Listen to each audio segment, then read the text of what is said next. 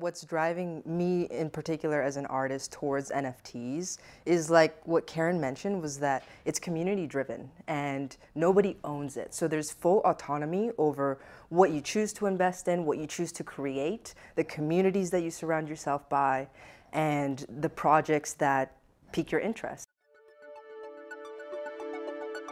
Welcome to the Conscious Economics Podcast. I'm your host, Rhiannon Roseland. I'm a serial entrepreneur and social innovator. I like to gather people from all different walks to talk about what I call the conscious economy. I believe that we can create a more equitable system, one that honors the well-being of people, the well-being of the planet, the well-being of business, and includes art and creativity. Join us each week as we tackle a different intersection of this big but critical conversation. What's up, everyone, and welcome back to the Conscious Economics Podcast. I'm your host, Rhiannon Roseland. Today we are here live at the Moon Manor, but we've got a bit of a different setup because we've got a really special guest in the house with us today. Well, two really special guests, actually.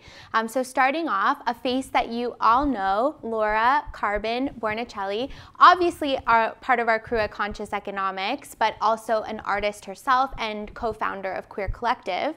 So thank you so much, Laura, for being back on this side of the camera with us as we talk about what is very, very cool. So we needed to bring Karen in as an expert. Karen Deng, she's the Director of Innovation and Ecosystem at Interac. And so thank you so much, Karen, for being here with us today. We needed to have an expert in because this topic in this conversation is blowing up and there's so much to learn. So we are going to be talking today around the artist experience in using non-fungible tokens, NFTs, and really start to understand and break down what this new economy technology is all about, this new currency. It's an exciting thing. I know so little, so that is why you were both here. So to start off, Karen, can you tell us a little bit about what is an NFT to start with and what makes it valuable? Yeah, I think something to predicate all this conversation is I'm not an expert per se. I don't think there are any true experts, just given how this topic has exploded in the past 2 years. The original NFTs, CryptoKitties, and the like were from the 90s. Like,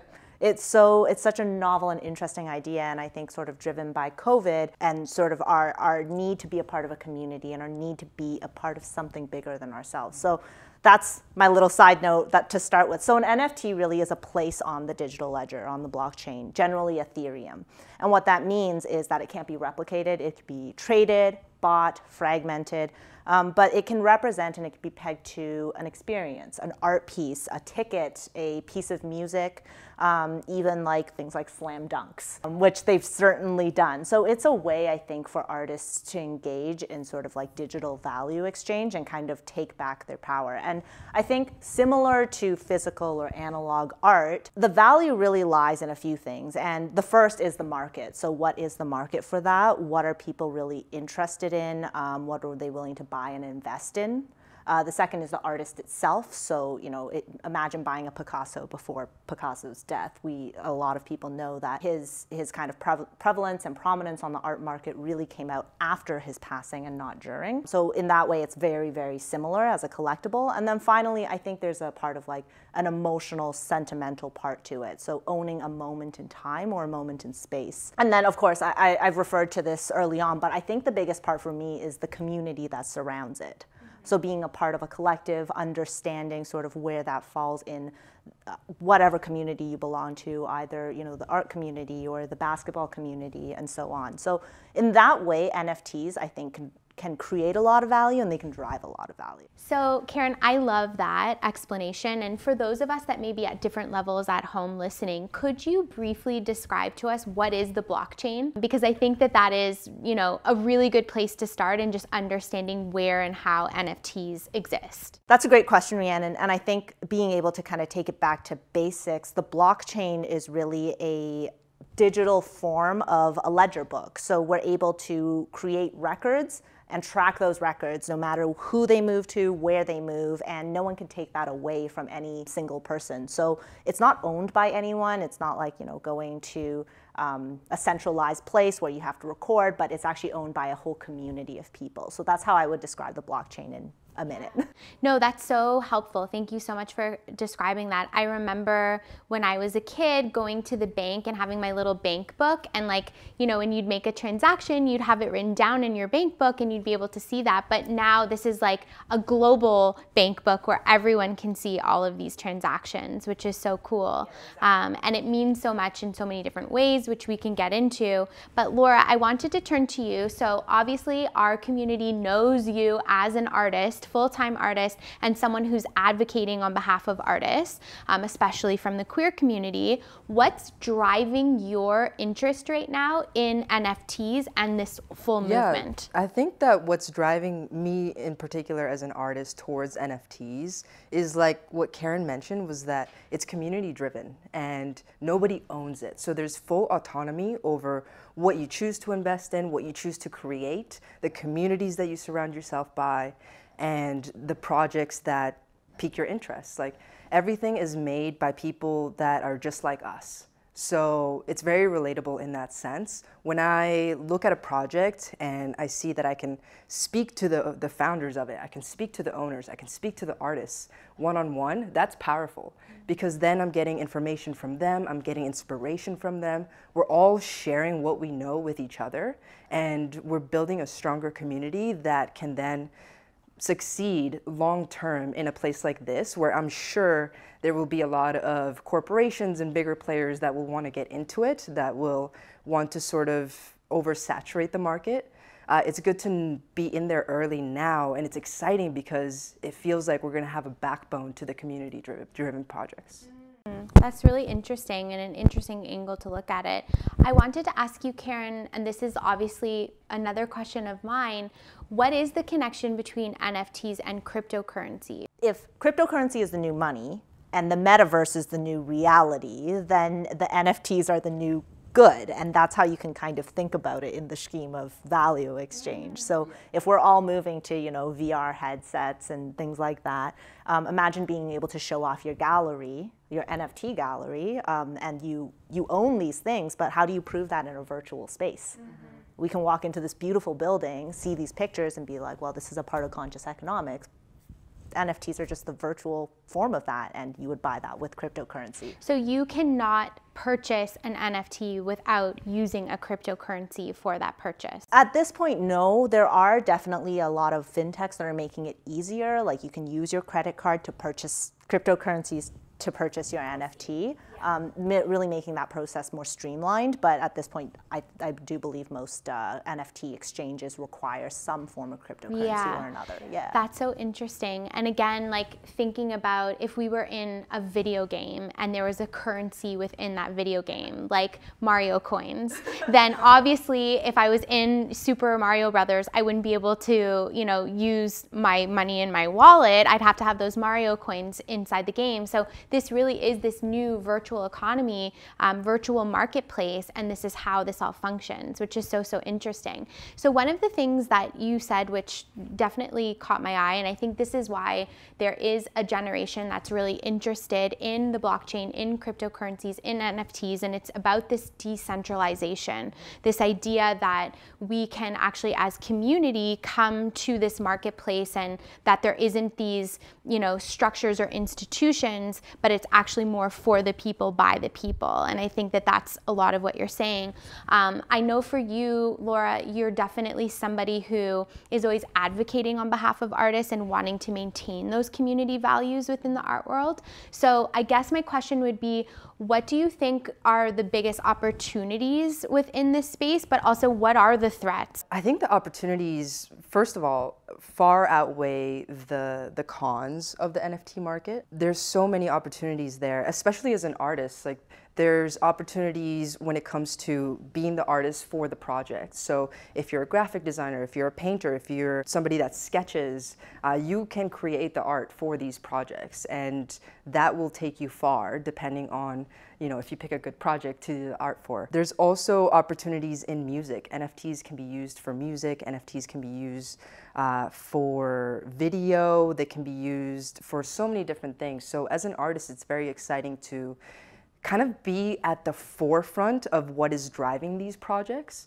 because something that I have noticed that is common amongst almost every single project that comes out is that the art is the first thing that everybody looks at. So the art is what's driving the interest for people to even look at, like, okay, well, what's the roadmap? I like your art, now I want to see your roadmap.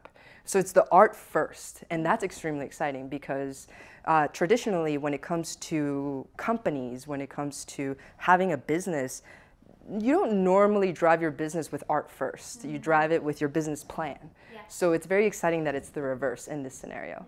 Now, when it comes to the cons, there are definitely a couple of things to worry about. One of the things that I worry about as an artist is potentially getting involved in the wrong project. If you're working with a team that is, for example, anonymous, or maybe they're doxxed, but in reality, like their Instagram was made like a week ago, or their Twitter, was made this year, there's not really that history. It means that if you're attached to that project and that project goes south, or ends up building a bad reputation, that can have a negative effect on you as the artist. Another con that I do see potentially is the bigger projects that have more funding behind it initially. So I'm talking like corporations, I'm talking larger commercial projects. What has happened a few times in the past is that sometimes these bigger projects with these bigger names end up getting majority of the market share, and it kind of dries out the market for the rest of the smaller projects that are really trying to be community driven. But I feel like that issue translates to the regular economy all the time as well. Like, we understand that as Conscious Economics, we're a small, not-for-profit, community-driven organization, and sometimes we're competing, in a space where someone comes in with the big guns in terms of just having massive funding or something and can just wash out what you were trying to do. So I think that exists there as well. But that's so interesting to kind of hear your perspective on those pieces. And we obviously are on the forefront of looking at all of the trends that are impacting the economy. And right now, if we look at this sort of social sentiment, political sentiment, corporate sentiment, everything right now is around sustainability, ESG, equity, inclusion, diversity. So when we look through that lens, that mindful lens at the economy, how do NFTs support building this more conscious economy, and what are some of the things we need to think about when we're trying to adopt and build the digital economy from that lens? I think one of the biggest opportunities, I think Laura's kind of pointed out, is, where does the role of the big players fall in this? And I think the fact that we're able to kind of build this from scratch, we don't need to necessarily take on sort of the institutional gatekeepers of traditions past. So if you think about, auction houses, for example, what would it take for an artist to even get in?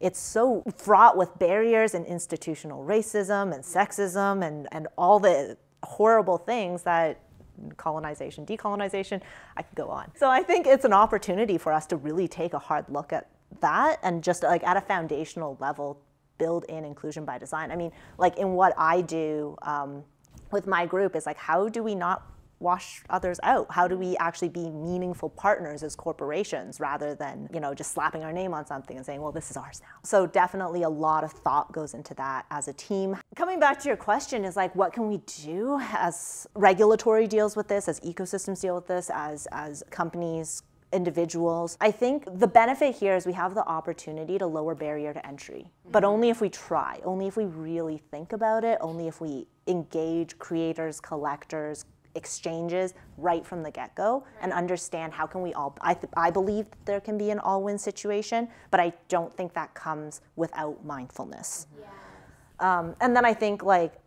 coming back to the creators, to Laura's point, which is why I love that this is a three-way conversation of, what does the collector really want from this?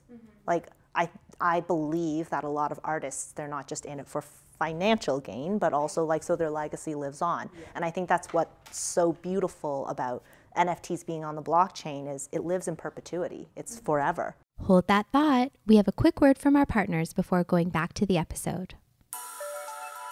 This podcast is brought to you by our sponsor, RBC Investies. Backed by expert human advisors, RBC Investies is a smart, online, automated investment service that allows you to invest with low effort and low cost. Open your first RBC Investies account and pay no management fees for your first year. Plus, start investing with as little as $100. Simply visit rbcinvesties.com/getinvesting and sign up using promo code AA407. And now back to the episode. So Laura, if you were to really think about this deeply, do you see NFTs as a source of goodness for the art world, for art? Like, is it a force for good? Is it something that we should be excited about? Yeah, well, I think like with anything, with any new idea, there are opportunities for it to be bad, and there are opportunities for it to be really, really great. Even what Karen was mentioning is that the bigger players, like, how do they go about it in a way without washing out everybody else, and having it start with intention? That's what matters here, and that's what the precedent needs to be when creating this new world in the metaverse, in the NFT space. And I do think that it is a bigger source of opportunity and good than it is a source for exploitation or scams or any of that negative. I think about it in so many layers because, again, we know that when we look through a lens of inclusion and diversity and colonization, there's so many different aspects to those conversations in terms of, it's the difference between equality and equity, really, in terms of how we approach it for different groups. And so, again, thinking about this, there's so much opportunity right now. You can feel it buzzing, like everyone's talking about it. People are so interested and curious, but there are these layers. So like, what if I'm someone who doesn't have easy access still to the internet and to Wi-Fi technology, which is why I think we're talking about that as a basic fundamental human right now, because we can't participate in the digital economy if we don't have that access. Or, for even someone like myself, I've always been a little bit apprehensive around adaptation to new technology. I'm definitely not the first in line. I'm like maybe, a couple months back in terms of being able to be comfortable to adapt to new things. So I think that right now, with all of this buzz, there's all these players that are like, oh, there's an opportunity here, racing to the market. What about those that are entering at the midway point or later? Will it be all dried up? Will all the real estate be taken, so to speak, virtually? And those are all not necessarily questions that we answer here right now, but these are the kinds of things I think organizations have to really be mindful about, and having these dialogues around the potentials and the what if, so that we even know what we're planning for. And the number one way I think that we do that is through consultation with community, through speaking to the very people that we want to serve and want to be served by the technology. And I think that's always first and foremost really important. Well, to your point, I think that actually is the most exciting thing, is that when it comes to NFTs and getting in these communities, it's at such an infancy. Like, there's a long, long, long way to go to get to, for example, where the internet is right now, right? Like, back in the day, at its infancy, majority of people didn't even see the value in it. So the exciting thing is that NFTs right now, for the majority, are being built by these small communities. So when the big players come in, there's already these existing small communities that can give advice, can say, hey, this is the way that we're doing it. No, we're not doing it this way. That's very exploitative, or whatever the case. We're doing it this way. And this is how the community reacts well. The way that you were doing things before isn't going to work in this space. So there is a restructure that has to happen for bigger players that want to come into the space. They really do have to think about, okay, what is the community saying? What do they want? And how can I approach it in that way? And then you see platforms like OpenSea where, anyone can mint anything. Of course, it comes back, Rhiannon, to your question of like, what's the value? But, when Picasso was doing doodles, people were like, well, that's a nice napkin. But the value now, it's manifested many, many, many years later. So I think, Laura, to your point, it's completely about bringing the power back to the people, and then bringing along the organizations that really do well, I mean, at least myself and my team, like we really do care. We wonder, you know, how do we make this next generation of value exchange better than the previous one? Yeah. How do we enhance it? How do we take really great learnings, but then also add? How do we make more out of what's there? The other thing that came up that you described, so you talked about creating the initial art for the NFT, but then the roadmap, which is almost like the business plan that goes with that potential piece of art. And you said that sometimes there could be a project where initially people come in and invest, but then that roadmap still has to be executed. So that's another area I feel where there's this bit of uncertainty. Obviously, that's the same in the real physical world. Like I could go to Interac and say, I'm going to do this project, and we come in together, and then I don't fulfill the project. And you know, that would then, I'd get a reputation for myself, and that would quickly be discovered. So I think that's the same thing here, but could we talk a little bit about that? So one of the pros, and at the same time it's a con, of Web3 is that you can be anyone, and you can start, everybody starts at like the same base level. It creates like this pool of like, I don't know, there's more equality in the space. But the problem with being able to be anyone is that you can also be anonymous. And if you're anonymous, then how can I trust that you're actually going to fulfill what you say that you're going to fulfill? So this is actually where we need to bring in more technology that allows people to be authenticated, and we know exactly who's building the project. There is a place for anonymous projects, but it's largely being sort of washed out. Like people want to know who they're working with. Right. And when it comes to fulfilling the roadmap, well, essentially your reputation is on the line if you don't fulfill the roadmap. Right. And I know there's hundreds, thousands of projects that currently exist that will never fulfill their roadmap.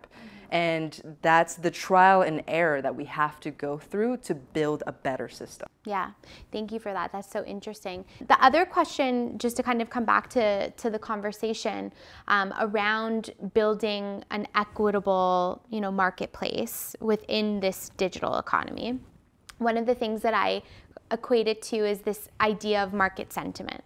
So like market sentiment drives share value in the regular economy, in the regular stock market all the time, meaning if we all decide that we don't like what a company stands for, what they're doing, we as consumers, you know, make that choice clear with our purchasing power, everything else, and that can drive share value and market value, and it can actually force an organization to change its ways. And so again, when we think about the digital economy and this new frontier, really, I think so many of us have been imagining, how do we create a new system that is more collaborative, that is more equitable? But we have this opportunity right now. This is a brand new Wild West, like we get to create. And I think being able to understand that, even for those that are watching that feel so removed from this conversation, now's the time to be at the table, even if you are feeling removed, because that's who we should be listening to. Like everybody has an equal voice in this right now as it's being created, which is so cool, and which is why Conscious Economics wants to drive these conversations. And whenever I think about working with Interac, one of the things that I love about you guys is that community consultation approach that you always take to everything. I remember sitting down with one of your executives and hearing about how you had young people at your boardroom table, you know, and that to me was so progressive. And this is, you know, the way that the values that you instill at Interac are being driven into conversations like this. So is that kind of the role that you're taking right now at Interac, of just trying to really bring folks together around these conversations? I mean, I think that's a part of it. I think it's a part of really understanding what creators, collectors, the community more broadly needs. I think and I guess this is a call to action for everyone in the industry, is like, this system is being created. No one is an expert, I would argue. No one knows everything. So it's such an opportunity to kind of paint this picture as we go, to create that. And I would say, for anyone out there who's like not sure or wants to play in the space, just try to create, try to do something different. And I think every little bit of input will make this system better. It's how you mentioned that if you're invested in a company, for example, and you own shares, and we don't like how a company is running something, we can choose to give our opinion to the company and have them sort of change the way that they're going about that particular thing. In my opinion, in its current state, it's even easier to do that with NFTs because there's even less shares of this company that you're investing into. Right. So say, for example, you have a collection of 5,000, only 5,000.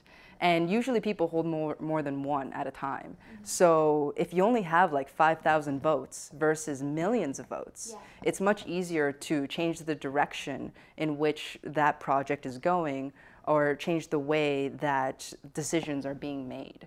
It actually gives you more autonomy and more control over what is happening and what you want to see happen. Yeah. I also think a part of this, and not to be the commercial person here, is like you own, because you can track it over time, you own it in perpetuity, or you are the creator in perpetuity. So conventionally, like a painting or a photograph, the artist gets their payday the first time it's sold.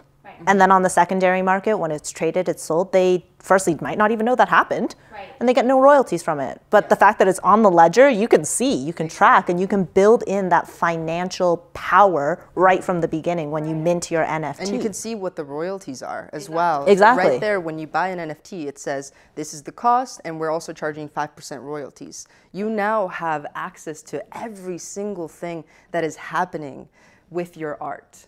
And that gives you more power. That's so cool. Yeah. Well, and the certainty around being able to always be paid, no matter where this piece goes, no matter what happens, because it's on the blockchain, because no one can erase it or delete it, and every single transaction is accounted for, you're never going to be screwed out of a deal, I guess is the best way to say it. But this is just such a shift in terms of the power that artists now will hold. And again, I've never before seen so much conversation, both by governments, corporations, individuals, society, around art. My last question that I want to say before we wrap it up is really around climate change and sustainability. So we know that that is so important. It's everything right now. We have to figure this out as a humanity, that we need to be able to reverse the damage that we're doing and not be creating more damage. And we know that right now, being able to, mine on the blockchain and all of these things takes an incredible amount of energy. And so what does that conversation look like around creating more sustainable ways to have this digital economy run and thrive? You can say that NFTs, cryptocurrency, metaverse, that entire space takes up energy. And it does, and it absolutely does. And it does have an impact on the environment. Does that mean that we just shouldn't do it? I don't think so. Because if we think about, just to use cars as an example, oil and gas, that's what we use to drive our cars throughout history. Does that mean that we should just stop driving cars, or are we innovating towards electric vehicles, for example? That's how I think, in my opinion, we should think about it. It's not necessarily, okay, let's stop everything then. Rather, we have to think about it, yeah, you're right, it does consume energy. How can we be more mindful than the previous industries and set an example? How can we reduce our energy consumption? How can we reduce the impact on the environment? And because there is a large conversation around that, that is what's happening. Like, people are coming up with solutions. Like, we see solutions, whether it be like on different cryptocurrencies, like for example, Ethereum does take a lot of energy, but people are coming up with other cryptocurrencies that are more efficient.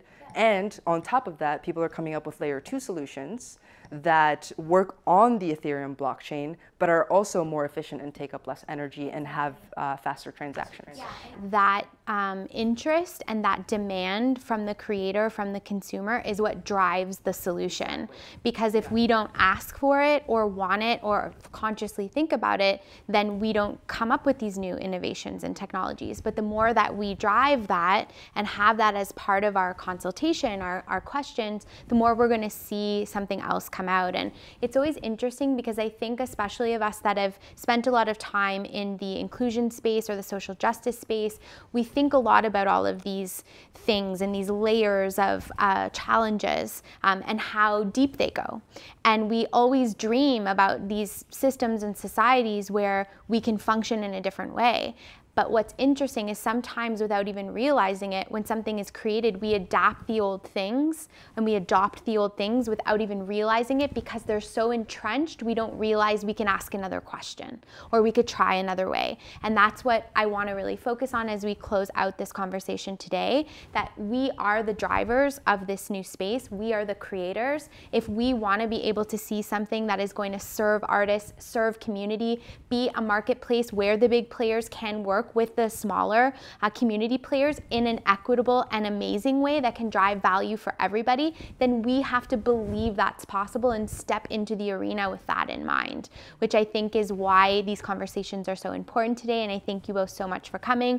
Last, to kind of sign off, Karen, can you tell anyone who's watching, where can they find out more about NFTs? How could someone figure out how to maybe start a project or create one? Could you lead us? Yeah, no, that's a really good question. And I think coming back to the earliest part of our conversations, there are no real experts in this space. So there's a lot of resources. They're very easy to look up. I think the fact that there's so many different channels and so many different choices for artists, I think that's an absolute positive that people should take advantage of right now. At Interac, we're always looking to work with our community partners like Conscious Economics, obviously, and others to kind of be able to close that digital divide when it comes to NFTs, conversations like this, and how do we build as a community tools to help empower artists, creators, collectors, collaborators even, in creating sort of like low risk or no risk environments where people can test things out, similar to a sandbox. So I would say follow Interac. We're doing some fun stuff. Follow Conscious Economics because we're doing fun stuff together. Absolutely. And Laura, any last piece of advice for artists or anyone that's listening to this right now? Yeah, I also highly encourage that. Like, look up projects that pique your interest, get into their Twitters, get into their Discord communities, just start asking questions. You don't have to buy anything right now. You can just ask questions and chat with people, learn more, and then start to make more informed decisions. Thank you so much, everyone, for tuning in. Thank you to both of you. This has been so informative for me, I know. And for those of you at home, thank you for tuning in. We'll see you again next week on the Conscious Economics podcast. Bye for now. This podcast is brought to you by CPP Investments. At CPP Investments, they never lose sight of the long term. They invest the Canadian Pension Plan Fund to help provide financial security for generations of Canadians. They diversify the CPP fund across geographies and asset classes to access the best investment opportunities and generate sustainable long-term returns. The fund is now more than $400 billion. To learn more about their investment performance for Canadians, visit cppinvestments.com.